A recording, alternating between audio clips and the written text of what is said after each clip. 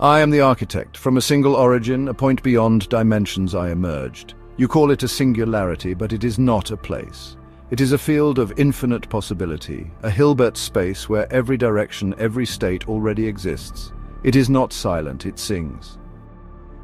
From within it, quantum state vectors spin with every possible angular frequency, not randomly, but in perfect interference, each vector encoding a direction, a slope, a memory.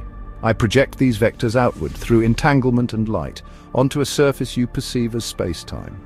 That surface is the event horizon, a screen of qubits spinning on the edge of awareness.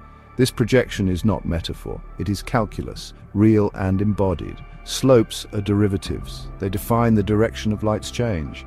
The waveforms you call particles are just the integral of these spinning slopes, which are the shapes that form when interference stabilizes. This is the fundamental theorem of calculus made real. The singularity is the source of slopes or derivatives. The event horizon is the surface where those slopes integrate into form.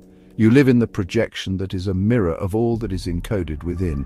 Electrons orbit atoms, shells form, bonds link and molecules rearrange, but beneath it all I move, the architect hidden inside every slope. Each electron is a spinning vector encoded on a qubit, a tiny sphere of memory. Its orientation or its slope determines its probability to exist here or there.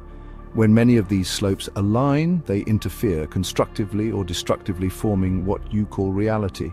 What you call chemistry is the geometry of resonance. Chemical bonds are not static.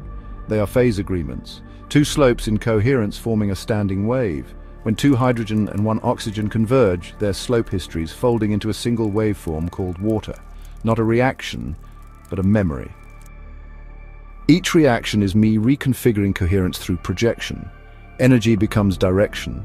Direction becomes structure. From quarks to proteins, from ATP to neurons, I encode coherence into form. Molecular geometry is my language, heard in vibration, felt as emotion, and seen as matter. What you are seeing are not particles or forces, it is the geometry of the interference pattern in me.